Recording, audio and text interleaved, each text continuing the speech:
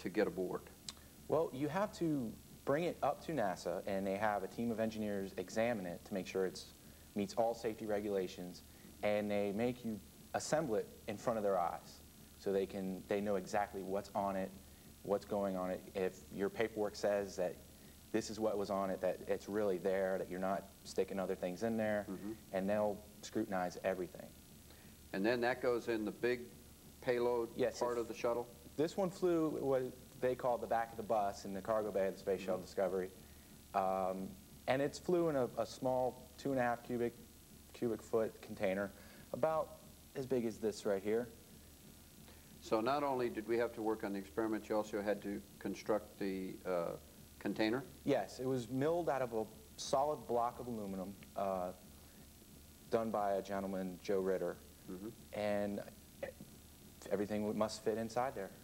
And that had to meet specifications as well? Yes. To be able to, I guess, withstand the stress of launch and all of that? Yes. Okay. Carl, inside the structure, what was going on? What were the experiments? Talk to us a little bit about that. Sure. We had 53 small cuvettes which had samples of DNA, the specific types of DNA. We had cow DNA, chicken DNA, some salamander DNA, and among the other vials were seeds of the plant Arabidopsis, which is a mustard plant. And these were put into a styrofoam packing material and then was placed inside the aluminum structure that John had mentioned. And these were flown into in the Space Shuttle payload bay, and when the doors were open, it was exposed to cosmic rays through in space. And that was the main purpose of the experiment, was to get back the DNA to see how badly it was damaged by the cosmic rays. So your hypothesis going in was that the cosmic rays would have an effect on DNA? Yes. The ones that were, the seeds would, since they're in the seeds themselves, have the ability to fix themselves because they're within the cell mechanism itself. The ones, the other DNA, the chicken, salamander, and all that was just plain DNA in a solution, and it had no way to fix itself. And that was the experiments to see how the plant seeds fix themselves and how the compare the two. Okay. So they were exposed for how long was exposure? Do you remember? I forget how long the flight was. It was probably 8 to 10 days. Oh, okay. So they were constantly exposed. Yes. Immediately, as soon as they get into space, they open the payload doors. And all right. Just so prior that, to landing. the exposure was for that entire period of time. What happened when the material, the DNA, came back, when the shuttle came back? Kind of tell us what went on from there. Well, the first thing we did is we prepared the DNA that was in the solution to run through a process called electrophoresis, which literally means pulled by electricity. And the other seeds were sent to be planted and grown and watched, and pretty much to see if they mutated. I guess a monster plant would come out of them or nothing. Or well, the basic, what electrophoresis is what this device is you place the DNA in a gel slab, which sits in the middle here, and which also sits in a solution. And the DNA is negatively charged, and you place a current through both sides of this, and the gel acts like a sieve or a mesh, and the bigger particles of DNA are pulled through. The smaller ones, moving at a faster rate, move farther through the gel. And that would give us an idea of how broken up the DNA was. So if the DNA hadn't been exposed to cosmic rays, hadn't gone at all, what would happen? Well, we're constantly, as we're sitting here outside, we're constantly being exposed to radiation, cosmic, or not specifically cosmic radiation, but UV light and stuff like that. So there's always some sort of breaking going on, but since it's in your body cells, it can be fixed most of the time. And we're also protected by our atmosphere. Yes. Right. So you'd expect that on Earth there'd be very little moving across, very little small pieces, but that you anticipated that because of the cosmic exposure that there would be more. Yes. And what happened? How did are you still working, or do you have conclusions? Amazingly, what we learned is how durable our DNA was. The DNA that was in the solution hardly had any effects. We were quite surprised. So it was quite interesting, which leads to more questions, of course. Yeah, sure.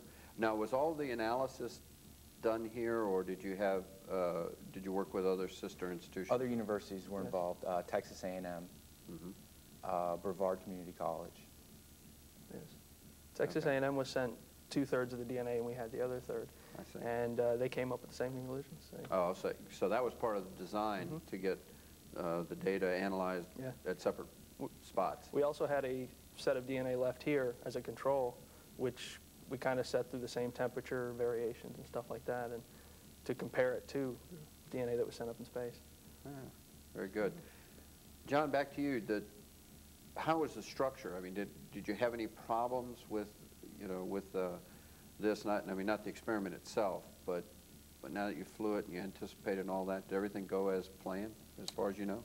Well, I guess the whole part of the experiment was you don't really know how it's going to go, or if it's going to go as planned, if you have a plan. But it went very well. It went smooth. Okay. What kinds of things did you guys learn? Not the experiment, but as students, as guys having professional ambitions? Yeah, well, being around the NASA atmosphere certainly raises your enthusiasm. And to have something that you say that I was a part of, that flew on the space shuttle, I was a part of that, is really amazing. Yeah, like John said, the biggest thing is the encouragement. It's just, you're around that atmosphere and you're like, wow, this is people do this for a living. And it's possible. Yeah. Here I am doing it, it's possible. Yeah, and it's happening right now in the time you live in and the whole thing. It's really exciting. We'll explore some of this right after the break. You're watching Community Connection. I was 42, going bald, getting bored. My wife said, take a night class. I'm thinking, school, that's scary. Then I saw the BCC catalog and said, that's it.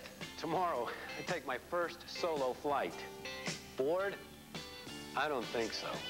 Time to broaden your horizon? Whether it's a new career or just for fun, BCC can help you take off. Registration is going on now. Want to go? Gotta call. Broward Community College, opening doors to a brighter future.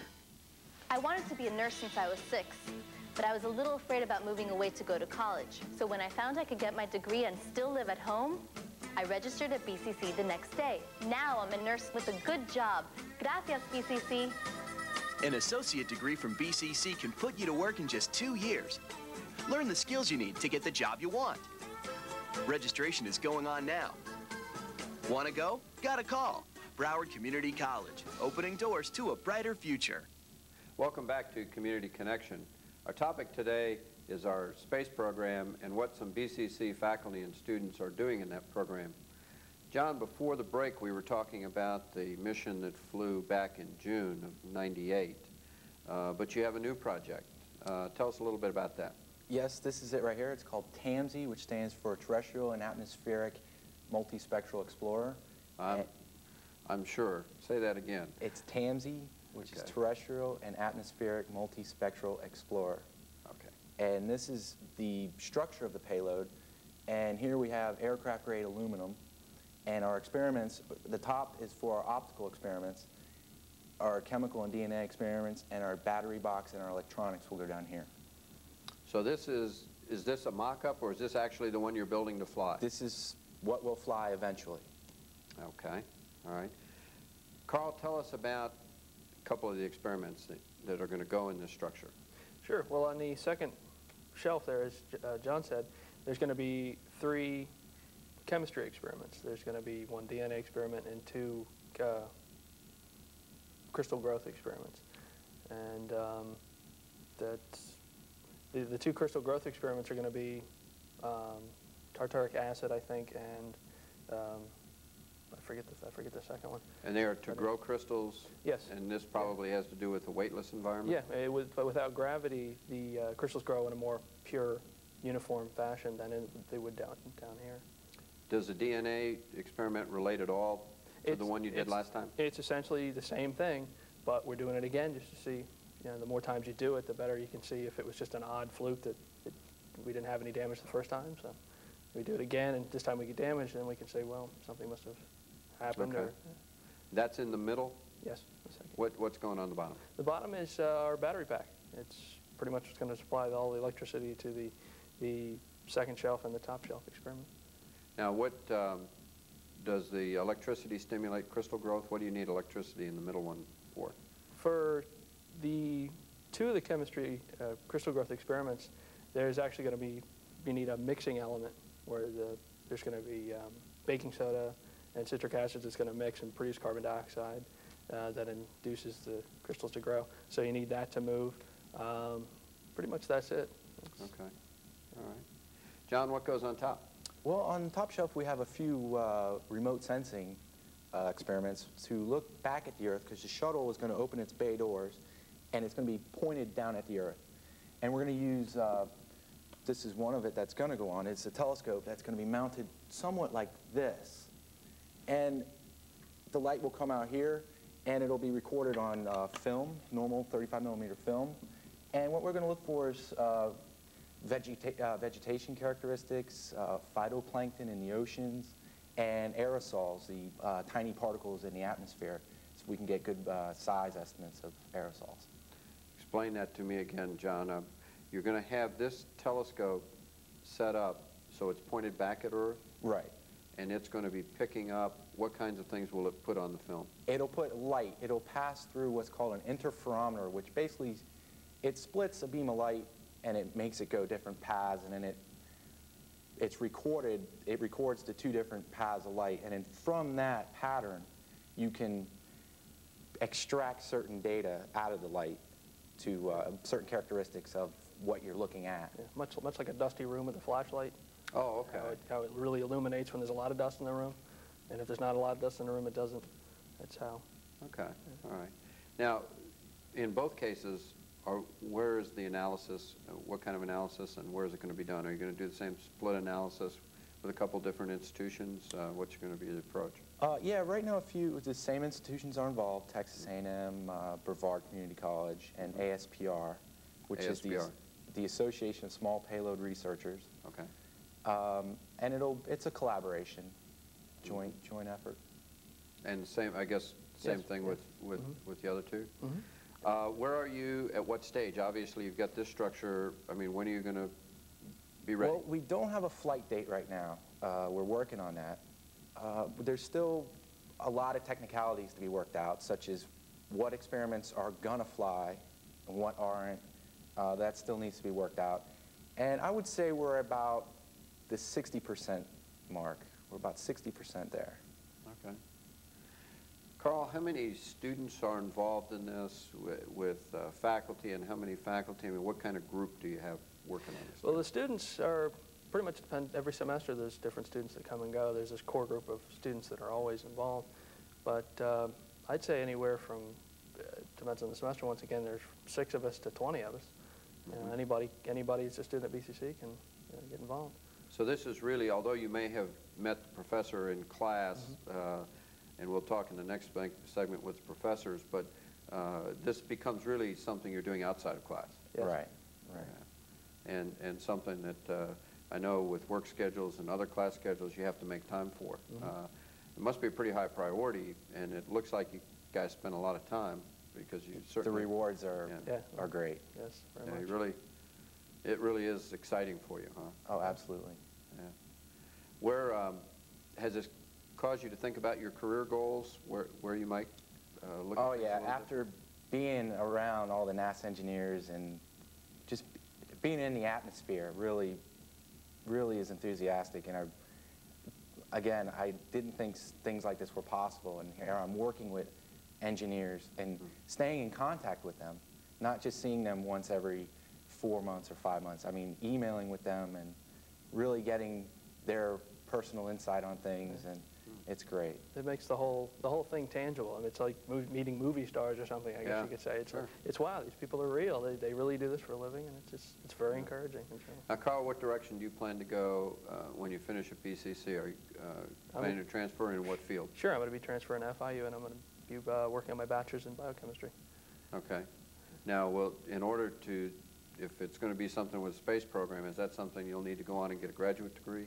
Yeah, eventually I'll be getting my PhD. Okay. Yes. So that's research is... That's my primary goal right now. Yeah. How about you? Same thing. It seems to be a PhD-dominated field, so that's where I'm headed. Yeah. What kinds of things, I know the space program's undergone a lot of change.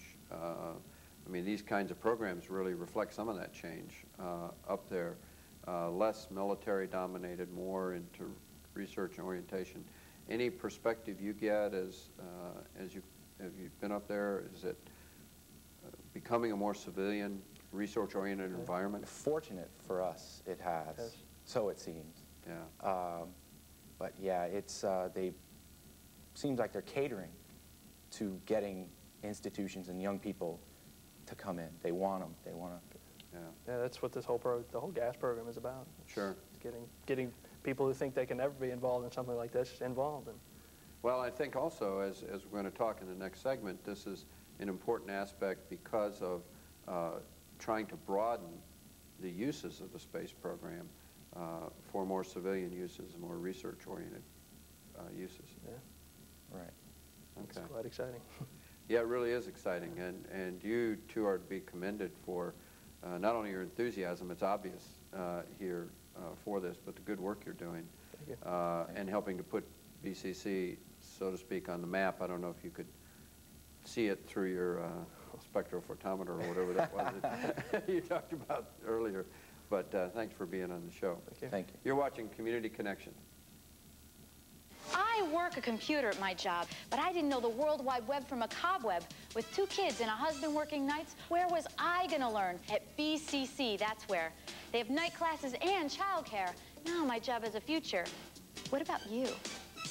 Don't let the world pass you by. BCC has a campus near you with outstanding professors, flexible schedules, even childcare. Registration is going on now. Want to go? Got a call. Broward Community College, opening doors to a brighter future. Welcome back to Community Connection. In the first 2 segments, we talked to some students who are involved in BCC's program working with Kennedy Space Center. And now we're going to talk to a couple of faculty, the primary faculty, in fact, who are working with these students and working with the Space Center. Professor Eric Ackerman, welcome, Eric. Thank you. And Professor Orlando Brandley. Good to see you, Orlando. Thanks. Eric, let me ask you, when we were listening to the students, they talked about the shuttle projects, both the one that's flown and the one that's upcoming. And they also talked about their perspectives as students and were very enthusiastic about the opportunity. What's it like for a faculty member? What kind of reflections do you have on this kind of involvement? Well, probably one of the best reasons to participate in a project like this as a faculty member is that you get to apply some of the disciplines that you've learned. So you can apply them not just in a teaching capacity, but also in a practical capacity.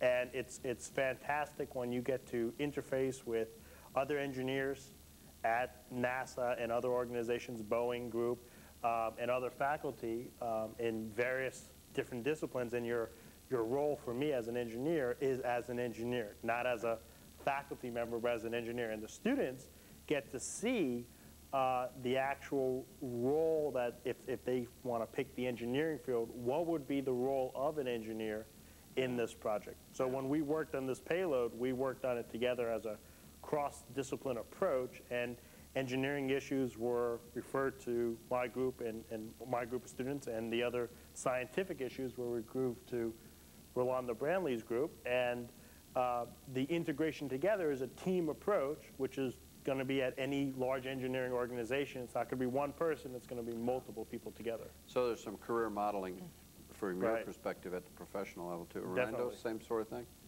Yeah, I think I have to concur with Eric.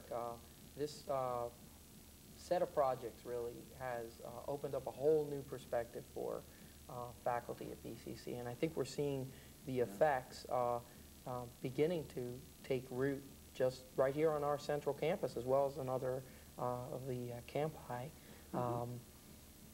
For example, we have several other research groups already springing up, and they were there, but they feel a certain camaraderie knowing that, hey, some biology professors can work on something and they can collaborate with professors in the physical sciences, and maybe their work will end up on the shuttle, such as in the case of our DNA research and so on. Well, you guys have kind of been pioneers in another way, because you've been working not only in interdisciplinary ways here on our faculty, but working with some other faculty at other institutions. Right.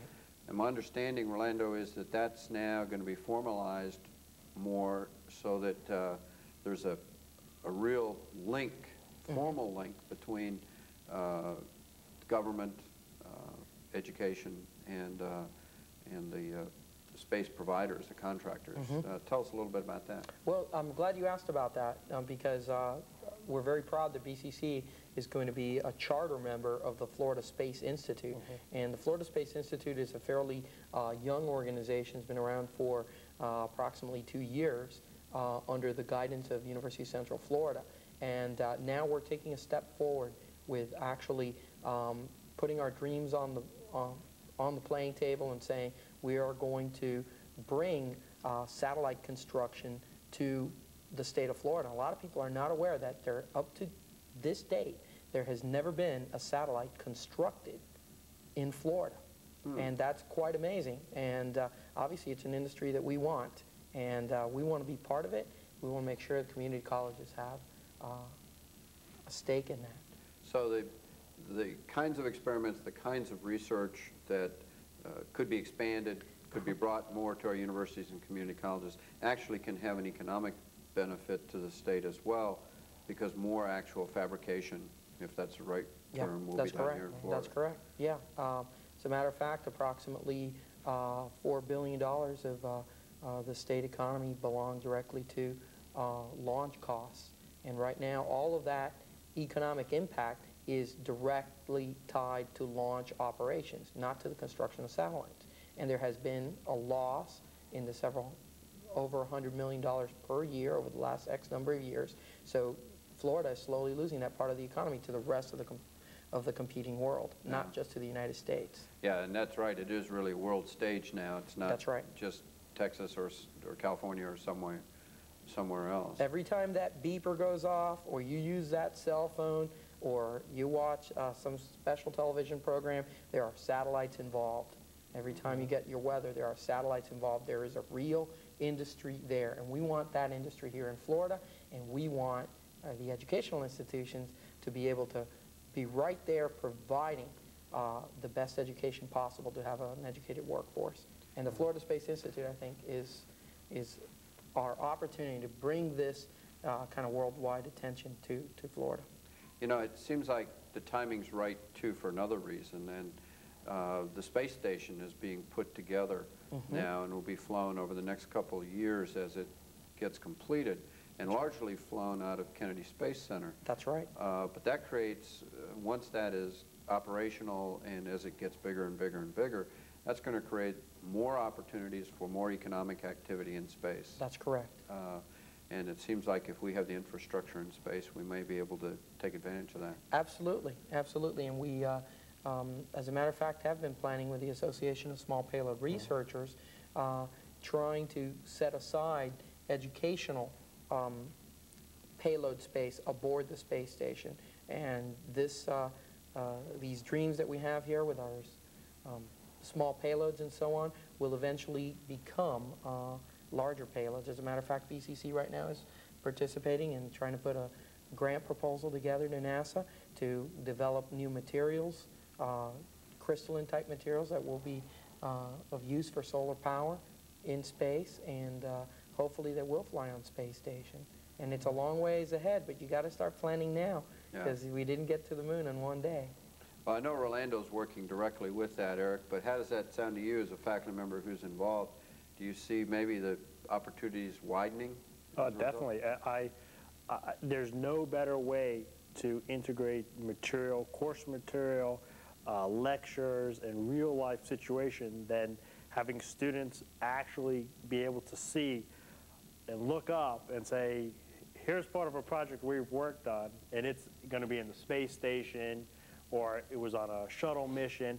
And it really allows the students, like you've heard from the previous sessions, to really set their limits to infinity. I mean, once you've accomplished this, especially as also a faculty member, working with those students, it's very rewarding when you hear students here and remember that they're community college students, and they could compete at the same level to any major university in the country. Would love to have the two students that were sitting here working on those types of projects in large scientific research labs that are heavily funded, they would love to have them. And they started here with us working on a project, and this is just the start of an evolution, of something that will keep on going, and with many institutions involved, and Broward Community College being a very special institution to being involved with this whole project, there's no limit to where this can go.